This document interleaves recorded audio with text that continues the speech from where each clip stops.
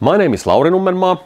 I'm a professor in medical imaging, and my specialty is antimatter imaging of the human brain and human emotion functions, both in health and disease.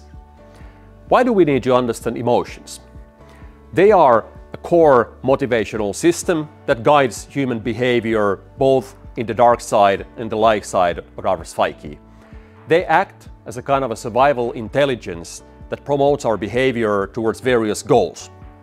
And usually the emotions adjust our behavior under our consciousness. So even when we don't understand why we are doing something or what we are pursuing, it's usually the emotions that are behind these motivations.